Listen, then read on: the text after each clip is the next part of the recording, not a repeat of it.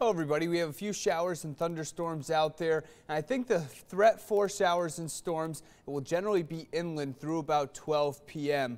or 12 a.m. midnight, but then after that we are going to dry out and things are going to stay humid and warm though. Temperatures running in the upper 60s and lower 70s for tonight. And as we head into tomorrow, we're mostly dry. If you have outdoor plans during the morning or early afternoon, we are looking good. It's not until later in the evening, say about after 4 o'clock, that we are going to run the risk at least for some showers and even a couple downpours with some rumbles of thunder as we move through the evening hours on Friday. Not everybody will see one, but we could see the threat around across the state. Temperatures near 90 degrees for the day tomorrow. So let's time out these showers. They move on out of here tonight. Tomorrow we're mostly dry. We start with sunshine and clouds mixed, temperatures near 70 degrees.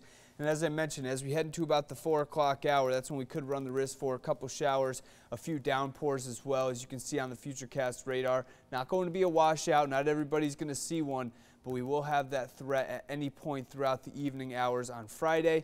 But then we clear out for Saturday, and it looks beautiful as we head into the afternoon on Saturday. Temperatures in the mid-80s, low humidity, lots of sunshine. And then for the day Sunday, much of the same, maybe a few degrees warmer.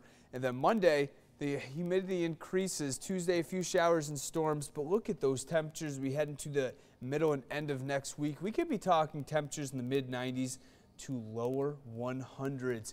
It's not very often that we hit 100 degrees in Connecticut, but it may be done as we head into the middle and end of next week. We'll see if that happens, and maybe some showers and storms on Friday. That's the latest look at the forecast. Have a great day.